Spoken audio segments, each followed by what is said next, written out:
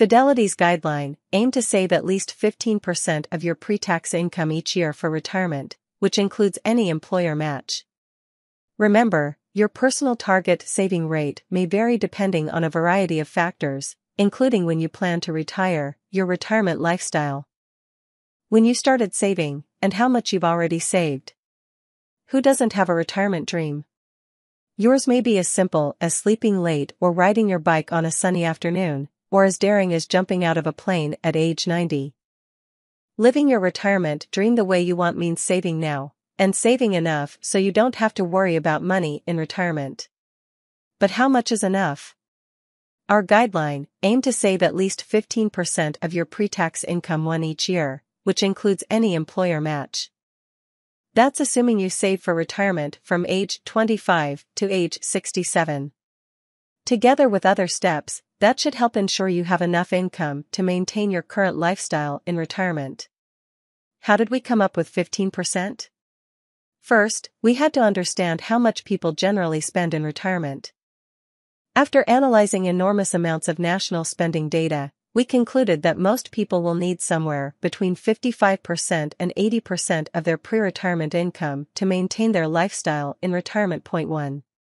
Not all of that money will need to come from your savings, however.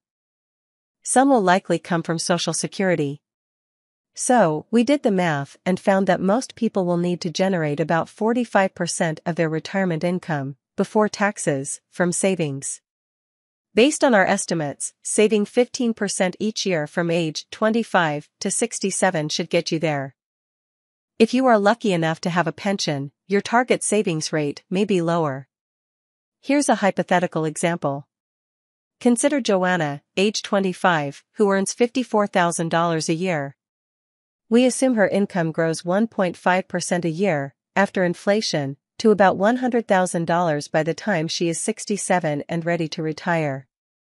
To maintain her pre-retirement lifestyle throughout retirement, we estimate that about $45,000 each year, adjusted for inflation, or 45% of her $100,000 pre-retirement income, needs to come from her savings.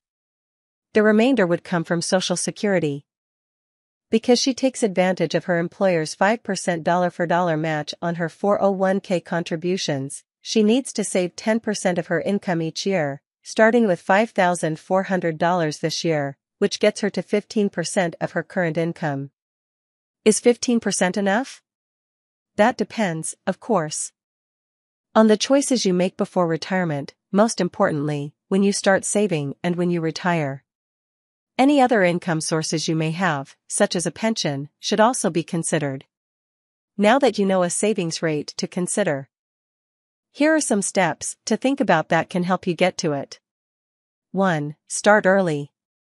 The single most important thing you can do is start saving early. The earlier you start, the more time you have for your investments to grow and recover from the market's inevitable downturns. If retirement is decades away, it may be hard to think or care about it. But when you are young is precisely the time to start saving for retirement. Even though it can be a challenge to save for the future, giving your savings those extra years to grow could make the struggle worth it. Every little bit you can save helps. 2. Delay retirement. Our 15% savings guideline assumes that a person retires at age 67, which is when most people will be eligible for full Social Security benefits. If you don't plan to work that long, you will likely need to save more than 15% a year. If you plan to work longer, all things being equal, your required saving rate could be lower. Other steps to take. The road to retirement is a journey, and there are steps you can take along the way to catch up. Here are 6 tips to get started. Let Uncle Sam help. Make the most of tax-advantaged savings accounts like traditional 401k, and IRAs. Your contributions are made before tax, reducing your current taxable income, meaning you get a tax break the year you contribute. Plus, that money can grow tax-free until you withdraw it in retirement, when it will be taxed as ordinary income. With Roth 401k, and IRAs, your contributions are after tax. but you can withdraw the money tax-free in retirement, assuming certain conditions are met. Point 4. If you have a high-deductible health plan, HDHP, eligible for a health savings account, HSA, consider contributing to an HSA to cover current and future healthcare expenses. HSA contributions are pre-tax and tax-deductible.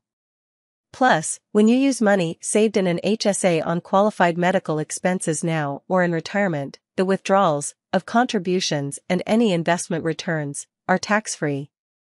2. For a starting age of 30 with no existing retirement savings and a retirement age of 67, the savings rate target increases to 18%. Similarly, the target increases to 23% for a starting age of 35 and a retirement age of 67. See footnote 3 for investment growth assumptions. 3. Fidelity has developed a series of salary multipliers in order to provide participants with one measure of how their current retirement savings might be compared to potential income needs in retirement. The salary multiplier suggested is based solely on your current age.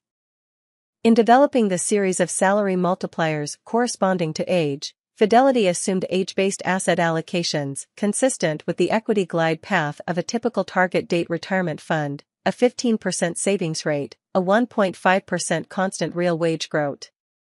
4.